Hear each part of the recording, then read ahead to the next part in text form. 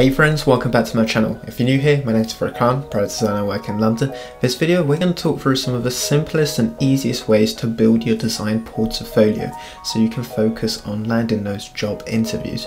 We're going to walk through really simple solutions such as just having a portfolio built in Figma. We're going to look at Figma sites, Medium and Webflow. So without further ado, if you're new here, be sure to subscribe for future design related videos and let's get started. So first tool we're going to look at is Figma sites, which is a really simple way for creating static websites. It's a brand new tool, still in beta when I've made this video, and the way it works is you have your canvas here and everything inside your canvas you can publish as a static website within a click of a button. So it's really simple to use, and I've done some live streams showcasing this for me building a portfolio. Once you get the hand of learning this, you can build sites really quick and easily and perfect for making your portfolio, and it's definitely something I recommend checking out. So I'm going to showcase some websites that I've been building during my live streams using Figma sites.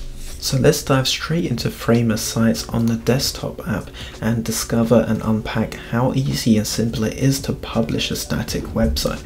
And the first thing I'll say is really similar to Figma in the sense that you have your frame here and you follow principles like you can create components which you can reuse throughout your websites.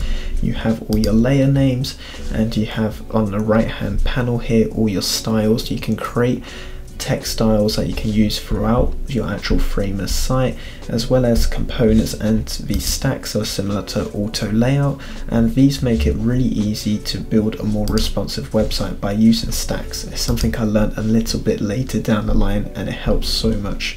So let's just quickly see what this looks like. When you press play, it just replicates the desktop experience. So here we just press play, and this is the static website I'm building for my portfolio. So it's super simple. You just add your text layers and inside the frame, and you've got your static website here. You can have those micro animations, reload it, and you've got the little slide in, something that might be more complex to do if you was coding this yourself, and you can add that little extra delight to your portfolio with ease. And here we've got again these images, and we scroll down, we've got some resources and we've got different pages. So I've got a shop page that I'm trying to build as well, something that I guess I'm launching in the future, hopefully towards the end of this year, so keep your eyes peeled. I'm hoping to help make some workshops to make it easier for people to pass the design interview. And the websites are responsive. I guess for this instance here, we need to work more for the shop on making this responsive, but when we go to the home page, you can see that I've worked on the responsiveness here as well. So it's definitely something you need to follow some good principles of using stacks on how to make the website responsive, but it's super easy to get started inside Figma. So this is Figma sites. It's in beta. Highly recommend giving it a go, and it allows you to just focus more on the content, which is way more important when it comes to your portfolio, and you can create something with really quick ease and really simply, and really, I guess it's really fast once you learn the principles. And I guess you just don't have to use this to create your portfolio. You could try and making other websites with this as well. So that's Figma sites in a nutshell. The link is in the description below, and you can check out this website I'm building as well. And when you publish the website, it gives you a Figma URL, but then you have to, one caveat is pay for this to set up a custom domain. It does look more professional though. So next up we're going to look at Webflow, which is another no-code website building tool. In my opinion, more complex than Figma sites. However, there's way more resources. There's Webflow University and free courses which Webflow have made, and tutorials on how to learn to use the product. So it's more established than Figma sites, but a tiny bit more complex to learn. So again, you have to pay a subscription fee when publishing these websites on these SaaS products, but let's get a bit of an overview here. So Webflow, I suppose one thing that helps is having a bit of knowledge on how to use HTML and CSS. They follow less principles compared to transferring from a design tool like Figma. It's more really understanding how to use things like divs, columns and containers, which are more HTML based principles, but it is a lot more reliable and you have more flexibility and control of what you want to try and achieve here. And to me, I guess, learning Webflow, will it still be here in 3 or 4 years time? I'm not sure. Even in 5 years time, will it still be relevant? So you're learning more how to use this product, and there's a higher barrier to entry, and I guess that's a big caveat to this product.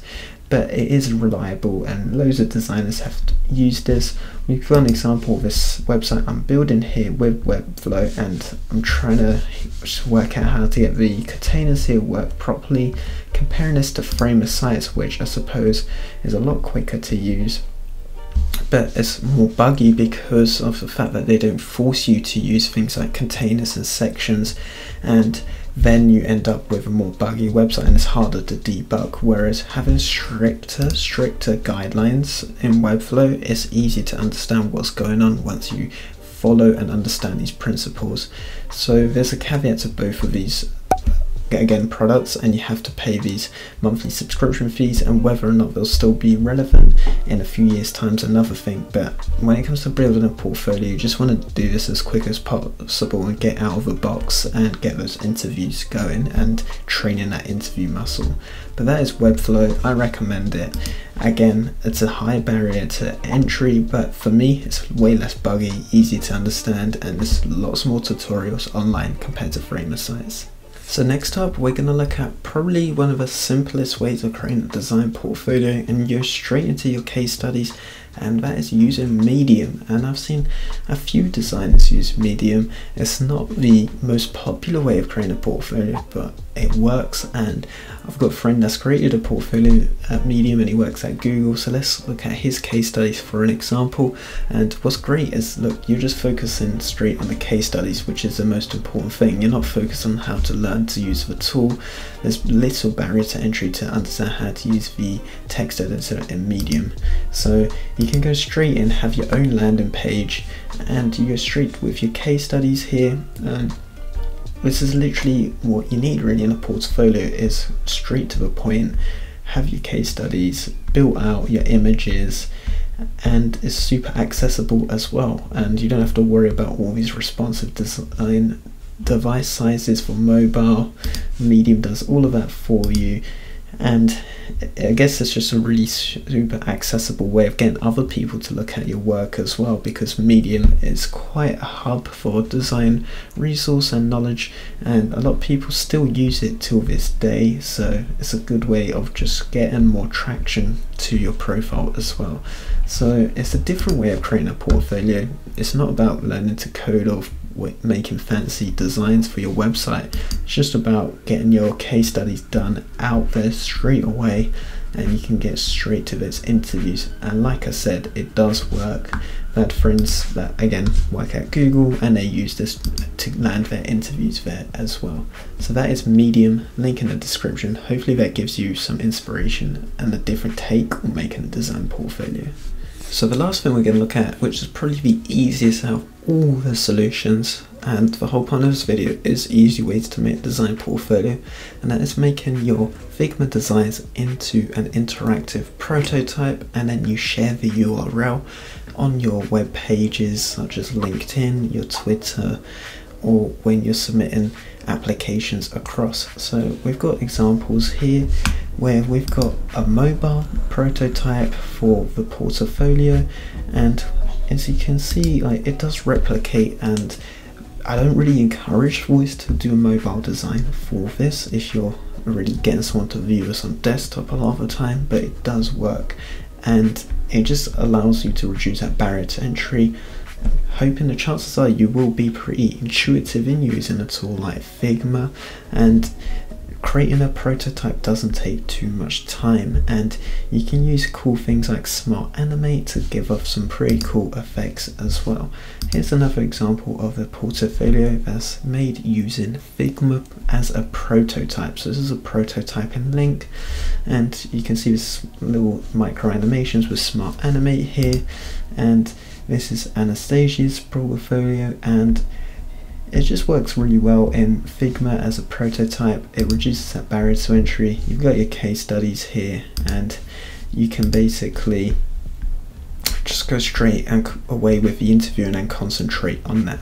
But then I suppose going to that next level of converting this into a Figma site isn't hopefully too much more to ask for. So it's about finding that balance, and it's way more scalable having like a Figma site or a Webflow website. And in my opinion, I'd probably push more for that direction. Thank you so much for making it to the end of this video. I hope it's given you some inspiration of what tool you should be using to build your portfolio with a lot more confidence and ease, so you can really focus on landing that design job that you deserve. So if you're new here, be sure to subscribe for future design related videos, give this video a thumbs up, and comment down below your favorite platform you like to use for creating portfolios. And I'll catch you all in the next video. Peace out.